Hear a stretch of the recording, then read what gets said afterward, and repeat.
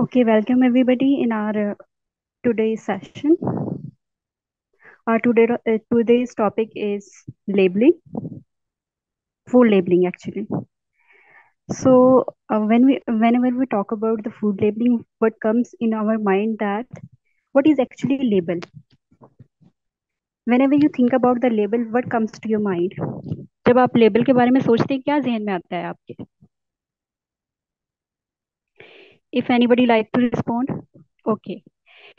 Uh, Basically, labels mean any tag, mark, pictorial or other descriptive matter, written, printed, marked or embossed graphic, perforated, impressed, or attached to container, cover, lid, or crown of any food package. Okay, label could be of multiple types.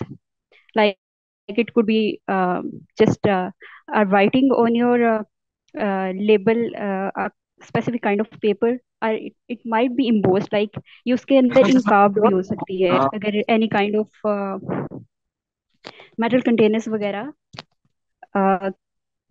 Type की आपकी जो है वो food product की labelling होगी। Sir kindly slide share कर दें ताकि विजिबल हो सके।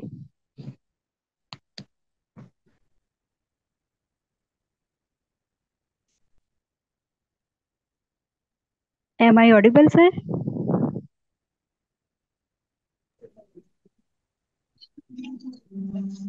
Excuse me sir. यार दो कहाँ से ले रहे हैं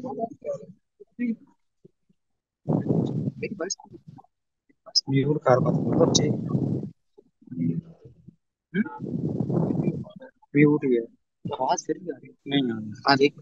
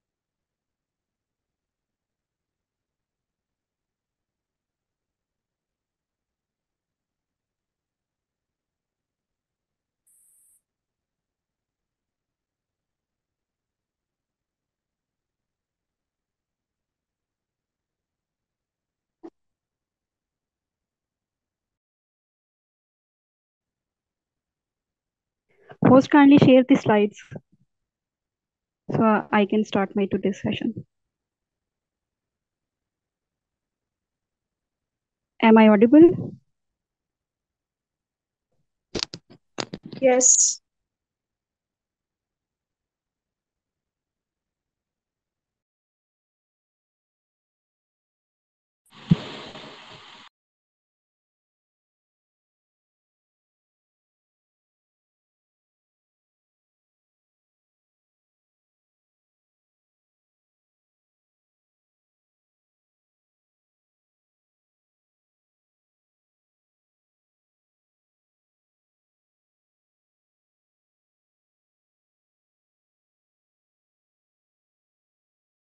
Content list means what we are going to study.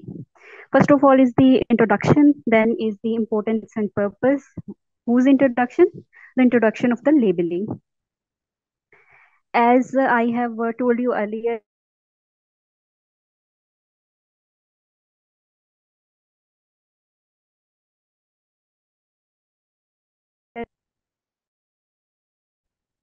like the importance and purposes, what must be on label, name of food, ingredients, date mark, and so on. Sir, kindly change the slide. Next slide, please.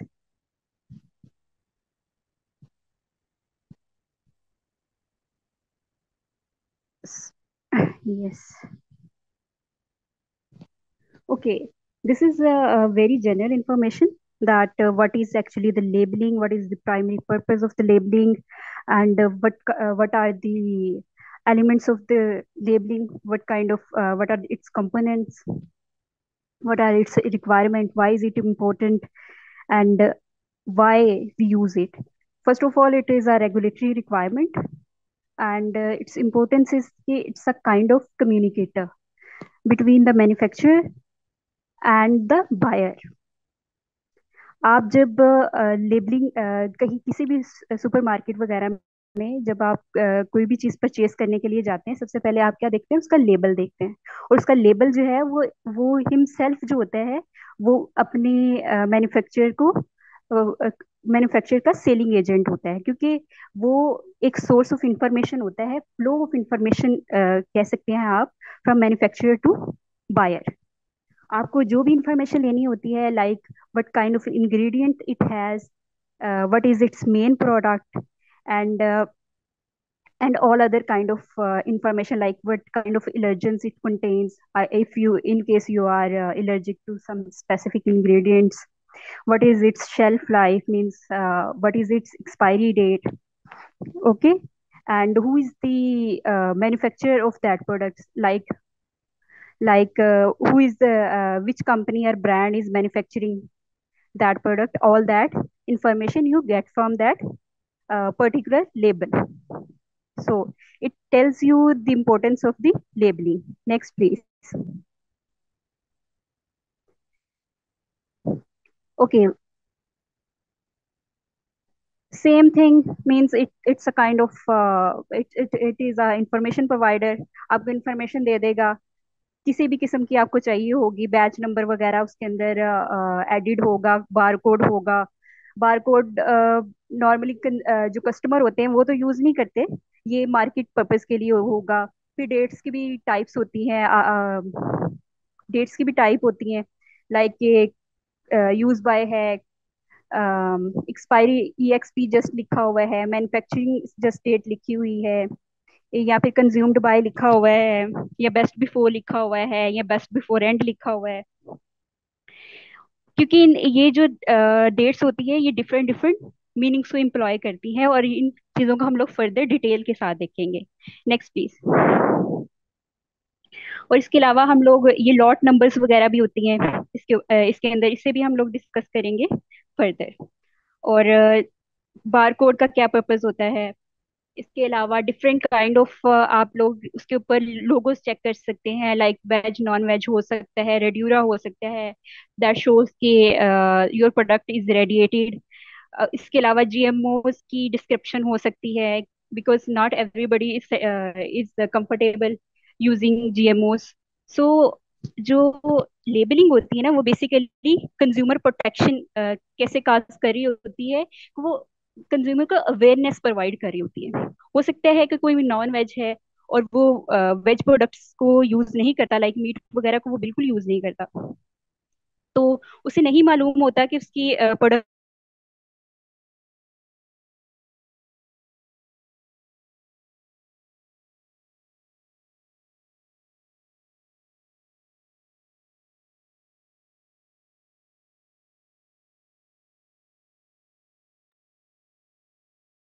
Connection का issue आ रहा है बार बार से। अच्छा।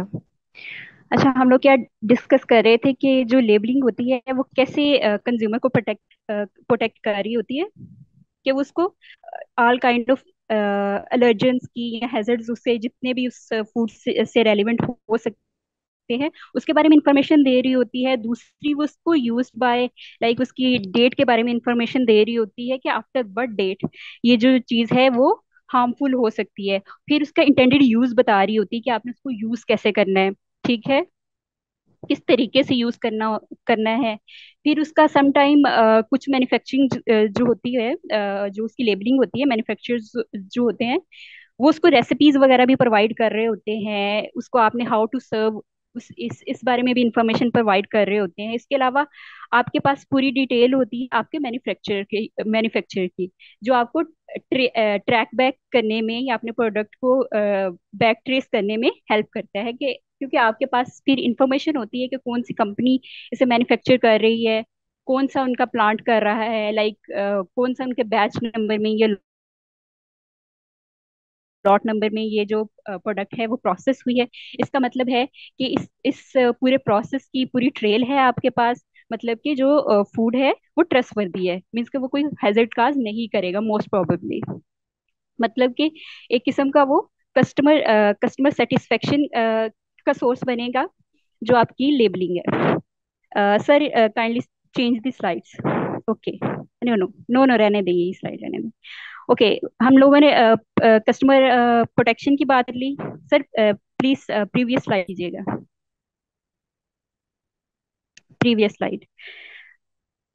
Yes, consumer protection and promotion of health की तो हम लोगों ने बात कर ली कि कोई वो एलर्जन कंज्यूम ना कर ले। इस वजह से हम लोग जो है एलर्जन को मेंशन करते हैं प्रॉपरली, और ये एक मैंडेटरी रिक्वायरमेंट होती है। लेबलिंग की भी आगे से टू टाइप्स होती है ना, मतलब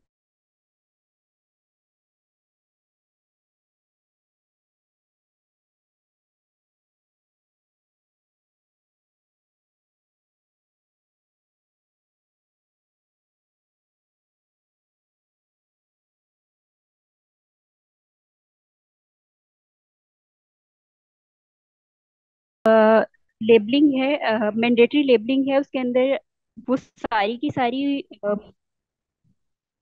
सारी वो लेबलिंग्स होंगी जो बाय लॉ जो है वो मैंडेटरी है, तो आपके खिलाफ जो है वो एक्शन लिया जाएगा, आपको पेनल्टीज हो सकती हैं।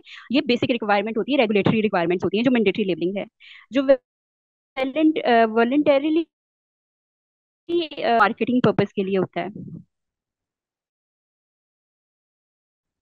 इन केस जो है आपने for example that is high in protein, और आप क्लेम कर रहे हैं कि that is vitamin C in which, so that is your voluntary labeling, but you have to fulfill some requirements to label all those things. Okay, next, promotion of health को हम लोग इस तरह से भी जस्टिफाई कर सकते हैं कि जो लेबलिंग के न्यूट्रिशन फैक्ट होते हैं, इसके अंदर आपको मेंशन करते हैं कि कितने परसेंट इसके अंदर शुगर शुगर है या एडिड शुगर है, कितने परसेंट सेचुरेटेड फैट है, इसके अंदर कितने परसेंट अनसेचुरेटेड फैट है, कितने परसेंट ट्रांस फैट है। लाइक ट्रांस फैट की अमाउंट के बारे में और शुगर की अमाउंट के बारे में लोग खासतौर पर बहुत ज्यादा कॉन्शियस होते हैं, because both of them cause the obesity and are not good for your heart health. Then for fair marketing, fair marketing means कि आपने कोई भी मिस ब्रांडिंग किस्म की या फ्रॉडुलेंट किस्म की या मिसलीडिंग किस्म की आप जो है वो लेबलिंग नहीं करते हैं, जिसकी वजह से, और नहीं कर सकते हैं क्योंकि आप रेगुलेटरी रिक्वायरमेंट्स को नहीं तोड़ सकते, और आप समहाउ आपके अंदर कोई इस तरह की चीज है कि जो हाई आपको डिस्प्ले करनी ही होती है। और क्योंकि आप मिस इन्फॉर्मेशन नहीं दे सकते, इस वजह से फेयर मार्केटिंग मीन्स किस तरह से बेटर प्रोडक्ट्स की अवेलेबिलिटी इंक्रीज होती है और आप जो है वो कंज्यूमर को मिसलीड नहीं कर सकते। टू प्रमोट सस्टेनेबल फॉलो करते हैं। इसके अलावा आप पर्टिकुलर प्रैक्टिस को फॉलो करते हैं, क्योंकि आपको उन प्रैक्टिसेस को क्यों फॉलो करना पड़ता है, डिफरेंट सर्टिफिकेट्स लेने के लिए, सर्टिफिकेशंस लेने के लिए, डिफरेंट रेगुलेटरी रिक्वायरमेंट्स को फुलफिल करने के लिए, और पॉपुलर ओपिनियन को फुलफिल करने के लिए। पॉपुलर डिमांड मीन्स कि जो आपके कस्टमर आपसे डिमांड कर रहे हैं, लाइक आजकल जो है वो क्लाइमेट चेंज को बहुत ज़्यादा सीरियस लिया जा रहा है, और इन्वायरमेंटल चेंजेस को बहुत ज़्यादा मीन्स के सीरियसली लिया जा रहा है। तो इस वजह से जो मैसेज हैं, मीन्स के मास पॉपुलेशन है आपकी, वो भी ये अपने जो मैन्युफैक्चरर है, जो उनका सप्लायर है, उससे ये डिमांड करती है कि जो भी वो प्रोडक्ट्स बनाए वो सेफ फॉर इन्वायरमेंट हो। देन आ जाता है to promote social wellbeing. Social wellbeing मैंने बताया कि जैसे ये इन्वायरमेंट की हो गई, या ऐसे ही आपके डिफरेंट जो मैन्युफैक्चरर्स होते हैं वो डिफरेंट पब्लिक मैसेजेस भी प्रोवाइड करते हैं। जैसे कि वो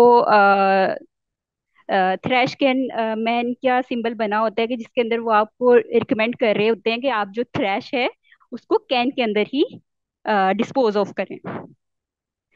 और ये इन्वायरमेंट प्रोटेक्शन वाला पॉइंट तो हम लोग ऑलरेडी डिस्कस कर चुके हैं कि लोग उन चीज़ों को उन प्रोडक्ट्स को प्रमोट करते हैं या उनको पसंद करते हैं जो इन्वायरमेंट फ्रेंडली होते हैं। Next please.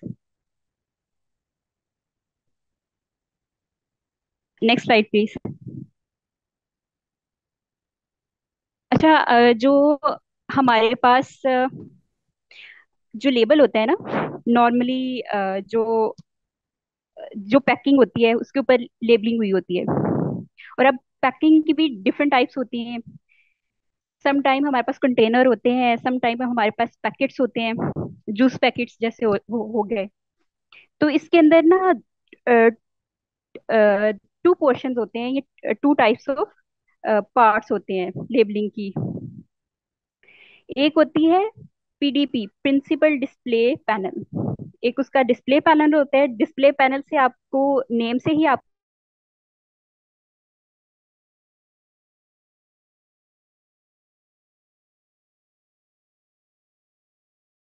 लेबल्स होते हैं उसके अंदर जो है फर्दर, लेबल्स के अंदर further two types of panels होते हैं। एक होता है पीडीपी, प्रिंसिपल डिस्प्ले पैनल, और दूसरा होता है इंफॉर्मेशन पैनल। अब इनके अंदर कौन कौन से जो लेबलिंग के जो इंग्रेडिएंट्स हैं, लाइक या लेबलिंग कौन कौन सी लेबलिंग जो है वो इंक्लूडेड होती है। अब जो हम लोग अगर बात करें कि लेबलिंग के अंदर क्या क्या रिकमेंडेड है, ये ना वेरी करेगा। ये रेगुलेशंस टू रेगुलेटरी बॉडीज जो है वो वेरी करता रहेगा। लाइक यूरोपीय यूनियन की ओर है, कॉडिक्स की ओर है, ऐसे ही जो गल्फ कंट्रीज के लिए रेगुलेटरी बॉडी है उनकी और रिक्वायरमेंट्स हैं। लेकिन कुछ जो होती हैं वो जनरल रिक्वायरमेंट्स होती हैं, एफडीए की थोड़ी डिफरेंट होंगी। अब पाकिस्तान जो है, पाकिस्तान में हम लोग जो है वो प्योर फूड रूल्स की गाइडलाइन को फॉलो करते हैं, जो कि समहाउ जो है वो इंटरनेशनल लॉज के साथ कंप्लाइंट होती है। तो इसके अंदर फिर आ जाते हैं, मैंने जैसे कि अभी बात की थी मैंडेटरी रिक्वायरमेंट्स की और वॉलंटरी रिक्वायरमेंट्स की। वॉलंटरी का तो आप उसके अंदर तो कुछ भी इंक्लूड कर सकते हैं ना, कि वो आपके मार्केटिंग पर्पस के लिए है। लेकिन जो मैंडेटरी होती है वो तो आपने लाजमी मेंशन करनी होती है। तो अब ये जो मैंडेटरी रिक्वायरमेंट है ना, ये लॉज टू लॉज और रेगुलेशंस टू रेगुलेशंस जो है वो वेरी करेगी। मीन्स अगर डिफरेंट कंट्रीज के अंदर, अगर ऑस्ट्रेलिया में है तो शायद डिफरेंट हो, कैनेडियन बॉडीज की जो रेगुलेटरी बॉडीज हैं उनकी डिमांड थोड़ी डिफरेंट होगी। Like wise the gulf countries, जो पाकिस्तान में है, हम ये प्योर फूड रूल्स के तहत ही ये सारी चीजें मेंशन करते हैं। अच्छा, तो जो बेसिक मैंडेटरी रिक्वायरमेंट्स आ जाती हैं उसके अंदर फर्स्ट ऑफ ऑल आ जाता है प्रोडक्ट आइडेंटिफिकेशन, या स्टेटमेंट ऑफ आइडेंटिफिकेशन, या प्रोडक्ट नेम कह लें आप इसको, ठीक है, फर्स्ट ऑफ ऑल। तो इसके अंदर ना आपने प्रोडक्ट का नेम लिखना होता है, और ये जो नेम है उसका most descriptive and common name होना चाहिए, और ये मिसलीडिंग बिल्कुल नहीं होना चाहिए। और दूसरी बात ये कि जैसे कि मैंने अभी बात बताई कि दो पैनल्स होती हैं हमारे पास, PDP, principal display panel. Principal display panel, जैसे कि आप नाम से जाहिर है कि ये डिस्प्ले, जिस तरफ से प्रोडक्ट को डिस्प्ले किया जाता है ना, वो वाला पैनल होता है। आप किसी सुपरमार्केट के अंदर जाते हैं, जब डाउन द एजल आप जो है ये शॉपिंग कर रहे हैं, ग्रोसरी कर रहे हैं, तो जब उन्होंने चीजों को अरेंज किया होता है, लाइक प्रोडक्ट्स को अरेंज किया होता है, तो एक उनकी फ्रंट साइड होती है जिसके ऊपर नॉर्मली एक बड़ा सा उसका नेम लिखा होता है, प्रोडक्ट का नेम लिखा होता है, लाइक ओरियो लिखा हुआ है या कोई नेस्ले का कोई जूस पड़ा हुआ है तो वो लिखा होगा, और साथ में उसकी पिक्चर बनी होती है। वो वाला जो पैनल होता है ना, वो फ्रंट पैनल होता है। फ्रंट पैनल उसे कहते हैं। और नेम उसका मैंने क्या बताया है, principal display panel. Principal display panel के अंदर ऊपर नॉर्मली टू इंफॉर्मेशन होती हैं मैंडेटरी। पहला होता है कि प्रोडक्ट स्टेटमेंट, जो मैंने अभी बता दिया कि प्रोडक्ट का नेम, वो होना, प्रोडक्ट का नेम कैसा होना चाहिए, एक तो वो फ्रंट पे सेंटर में होना चाहिए, और वो मतलब मोर एक्सप्रेसिव होना चाहिए, मोर बोल्ड होना चाहिए then all other things on that panel. Means के अगर कोई और पिक्चर है, कोई और डिस्क्रिप्शन आपने लिखी हुई है, कोई और इंफॉर्मेशन आपने दी हुई है, तो उसकी जो प्रोडक्ट आइडेंटिफिकेशन नेम है ना, वो सबसे ज्यादा बोल्ड होना चाहिए और सेंटर में होना चाहिए।